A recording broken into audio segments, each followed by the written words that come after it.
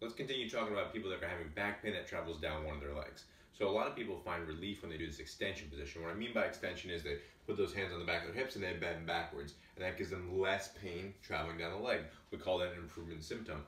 Most people respond to that. It's a very common symptom presentation that we see. Some people, though, have actually irritation when they go into that back extension. And not always necessarily irritation of pain down the leg, but irritation locally at the back, that their back actually feels stuck or it's more uncomfortable right there. So when we look at that, a lot of times those people have a lateral shift problem. What I mean by that is if we look at your rib cage, we look at your pelvis, right? Those are blocks that should be stacked vertically over one another. But sometimes people can be shifted to one side or the other, right? These are people you probably have noticed and you've seen other people before that kind of look like this, right?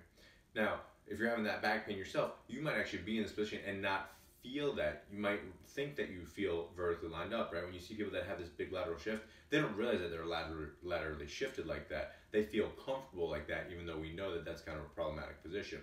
So the way we want to look at that, because we have to correct that first before we can get into a good extension position, is we're just going to grab our elbows, hold them out in front of us, and then we're going to try to shift our hips to one side and then shift them to the other side. Now notice my arms, my chest, my shoulders aren't really moving, right? So it's not a lean or anything like that. It's just a lateral shift of my hips to one side or the other. Now if I find that one side is kind of a difficult position for me to move, and we'll say to my left side, if I go to my left and that's painful and it's giving me pain symptoms into either one of my legs, but I go to my right side and that moves nice and freely, right? Obviously I have a dysfunction on that left side. I need to improve that mobility. So a good exercise that we like to do for that is we're going to take the side that we have trouble going to, so my left side, and I'm going to put my left shoulder right up against the wall, and I'm just going to bend my elbow so my hand is out of the way, and I'm going to work on bringing this left hip towards the wall. Right? So I'm using the wall as a vertical marker of my shoulder position and my hip position. As I get better at this, I can possibly move a little bit further away from the wall with my feet and go a little bit further, but eventually I'm going to get to my limit where I can't go anymore. Right? So after we do that, that will sometimes give people pain relief from their leg symptoms, and when we're done with that, then we bring them back into that extension position again.